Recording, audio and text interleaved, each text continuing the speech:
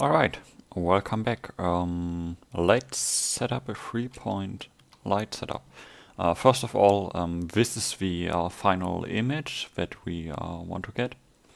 You can see it looks quite nice. Even though it's a sphere, it looks pretty interesting. So the light makes something that is quite simple look really good. 3-point lighting is probably the most common lighting that, well, everybody uses because it works quite well, and you can modify it in a lot of ways that fits your scene in the end. So this is the finished scene that we're going to set up now. So let's create a new scene on Blender. And let's start going. So we need obviously a plane for the ground. I will add a sphere that is going to serve as our main object. I will give it a subdivision and a smooth shading, because most models that you want to show in this type of lighting are organic models. That is because 3-point lighting works best when you have round shapes that show every angle of an object.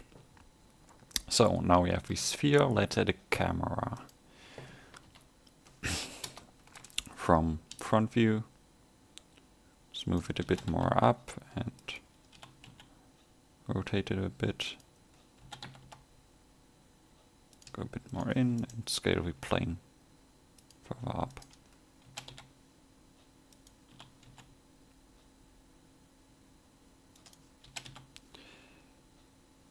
So yeah, just rotating. Okay, there we go.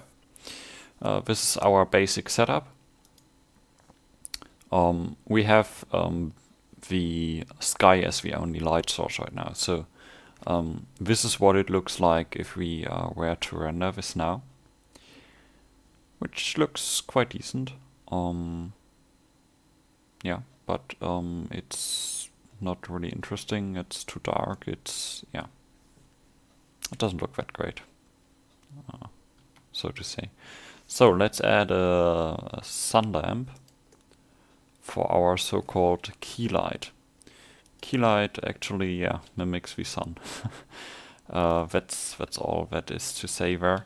I will let it come from the left top and then hit our object, and I will give it a yellowish tone and set the strength to 3, which will work fine. So this key light is probably the most important light, because it is the light that makes everything visible in the scene.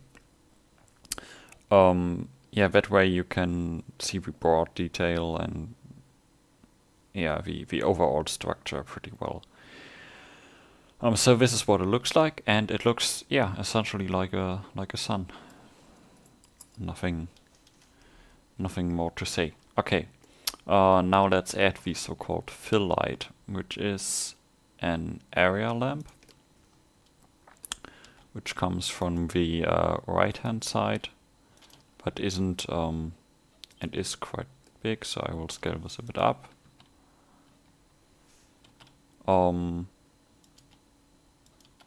Which will have a bluish color, I suppose.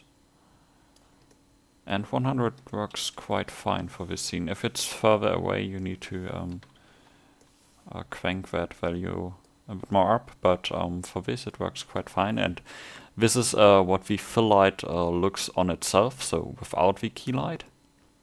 So it is sort of mimicking the environment lighting. But the nice thing is that it doesn't affect the area where the key light is sitting. So it is, making the shadows a bit brighter, making everything not too dark. So that is the fill light. And this is the combined version of fill light and key light. And this almost looks Good. You could make a scene using this, no doubt. But we have another light to add, which is the third one on our list, and that is the backlight. So let's add a sun lamp for that again. Let's see. I want this to be quite aligned with the ground.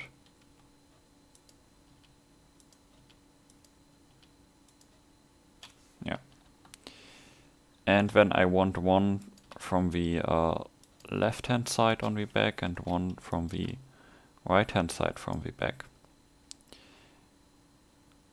Now we need to crank up the strength a bit. Let's go to 5 roundabout. You can use more and use a whitish color.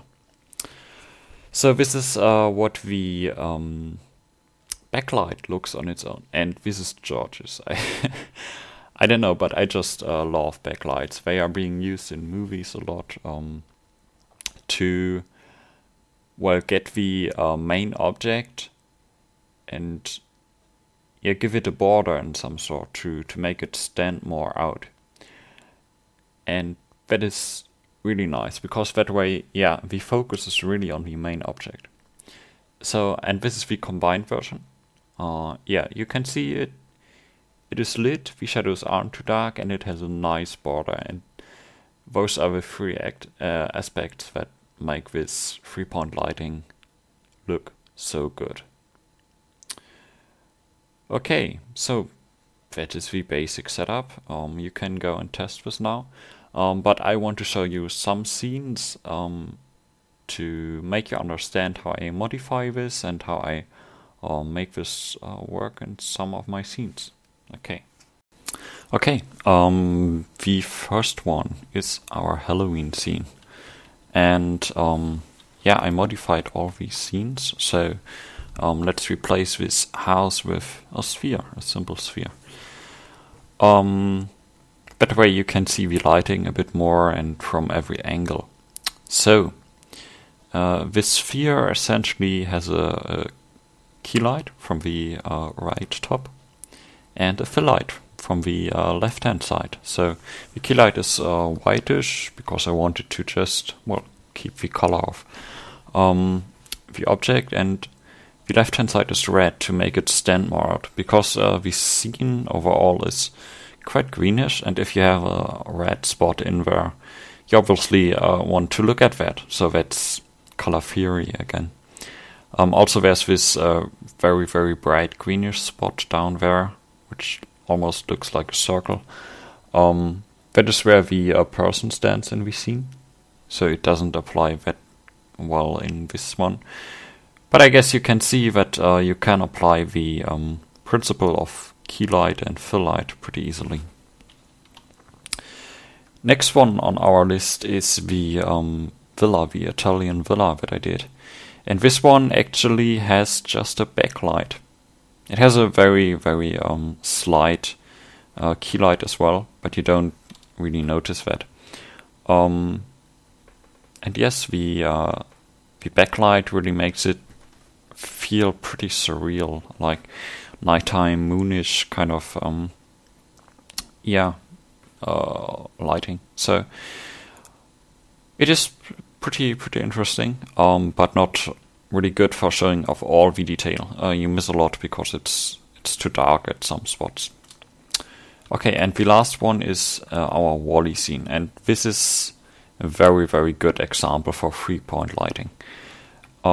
Let's replace him, and you can see that the sphere actually has 3 different lit areas. So these are our 3 lights. On the right hand side you have the fill light, which is bluish, of course, pretty straightforward. On the left hand side you have a orangish key light, which mimics the sky in a way. So on the right hand side you have quite bluish sky, and on the left hand side orangish sky. So it looks like a reflection of that, but it actually is a separate light source, of course. And on top you can see the backlight. This doesn't really look that much like a backlight, because it takes up a lot of area on a sphere. But if we go back to Wally, you can see that the top part of a cube, that is the part that is being affected by this, is rather small, so it works fine as a backlight. So this is it about lighting. I hope you learned something, and see you next time where we go over the what are possibilities to create fog in Blender.